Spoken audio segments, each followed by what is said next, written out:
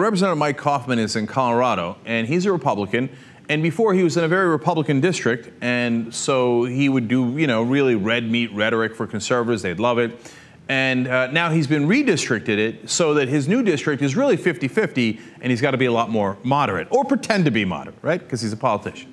So, except he forgot. He forgot he thought he was in his old district, and he had said, as we've shown you in previous shows, my God, I'm not sure President Obama was born in the United States, but I know that he's not an American in his heart. He's not an American.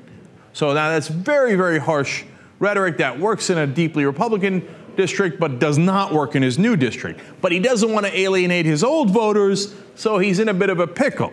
Now, he's being asked about it over and over. He's trying to avoid it. And in this case, 9 News in Colorado is doing a terrific job. And their reporter, Kyle Clark, has been trying to chase him down, finally catches him as he's about to go to a closed-door meeting, and hilarity ensues. I apologize for showing up unannounced. I've been trying to call your staff. They won't return my phone calls. So let me ask you, after your comments about the president, do you feel that voters are owed a better explanation than just, I misspoke? I think that, as I stand by my statement, that I misspoke and I apologize. Okay, and who are you apologizing to? I stand by my statement that I misspoke and I apologize. I apologize. We talk to you all the time. You're a very forthcoming guy. Who's telling you not to talk and to handle it like this? I stand by my statement that I wrote, that you have, and I misspoke and I apologize. Was it that you thought it would go over well in Elbert County, where folks are very conservative, and you'd never say something like that in the suburbs? I stand by my statement that I misspoke and I apologize. Is there anything that I can ask you that you'll answer differently? I stand by my statement that I misspoke and I apologize. Thank you, Congressman. Thank you. That was awesome. I mean, that's just self-parody. That's terrific. Actually, you got to give Kyle Clark a tremendous credit there for chasing him down, for getting to him, and for asking him all the right questions.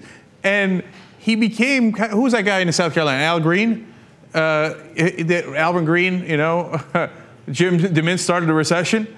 No matter what you ask him, I stand by my statement, I misspoke it, and I apologize. But what are you apologizing for? Who are you apologizing to? What's going on? You see, he's stuck. Because if he says, no, Barack Obama was clearly born in the country, he's an American, there's nothing wrong, then his right-wing people think, oh, traitor, oh my God, this guy turns out to be sane. We can't have that. Oh, and they throw him overboard and they hate him, right?